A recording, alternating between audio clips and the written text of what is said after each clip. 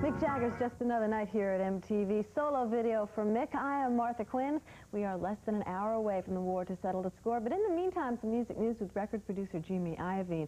He's a guy real in demand these days. Right now, busy wrapping up the production of Lone Justice's new album, due out April 15th.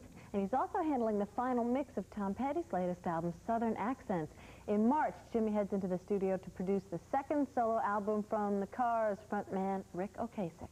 And The Cars lead singer Elliot Easton has just released his first solo album this week. It's called Change No Change and apparently grew out of Easton's friendship with singer-songwriter ex-Polar Bear Jules Shear. In fact, Jules co-wrote all of the album's 10 songs.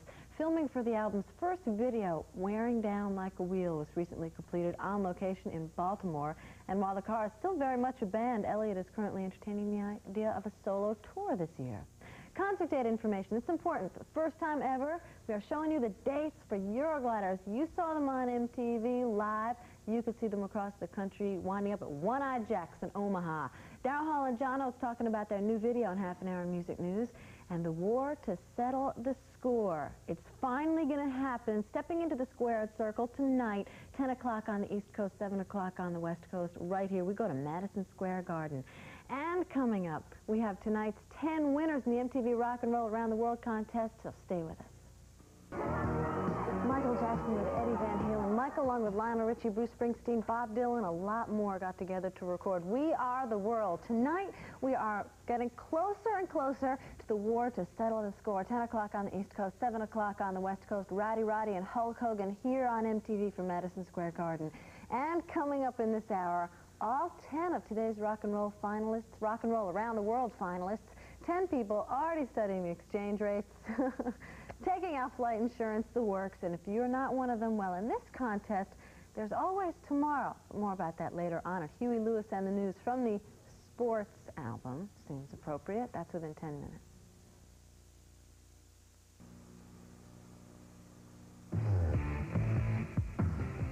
Coming up tonight on MTV, the war to settle the score, live from Madison Square Garden. Rock and wrestling go head-to-head starting at 10 p.m. Eastern.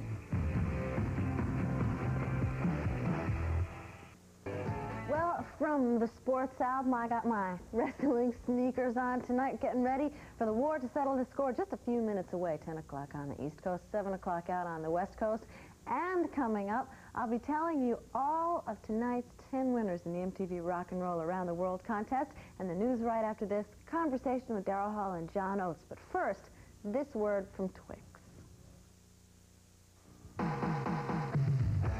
Where were you when you first saw these videos?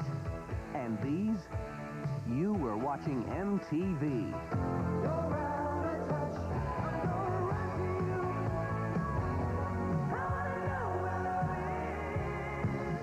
You saw them all first as sneak preview videos. And we've got more of them right now, every day, only on MTV Music Television. I'm Martha Quinn, and right here's some MTV Music News. Daryl Hall and John Oates recently completed shooting a video for Possession Obsession in New York with director Bob Giraldi. And soon they start work on another video for Some Things Are Better Left Unsaid. Daryl and John told us what to expect.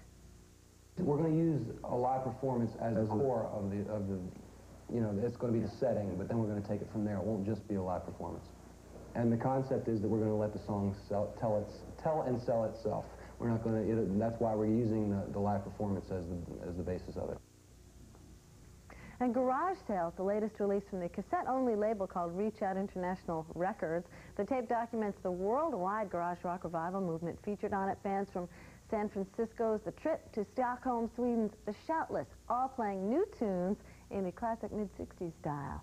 And here we have them. There they are, perhaps the 10 happiest people in the country at this moment. Each of them has a good chance to win the grand prize in MTV's Rock and Roll Around the World contest and see 4 concerts on 4 continents. There will be 10 new names tomorrow, and if you know how to watch MTV and dial a telephone, your name could be on that list. Keep watching for details.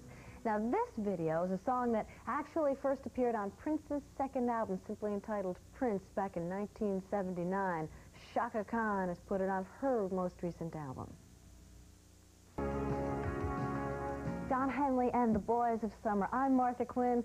It's been brewing for months around here. The war to settle the score is coming right up. We're going to go live to Madison Square Garden in New York with Alan Hunter and Mean Gene Okerlund. Don't go away.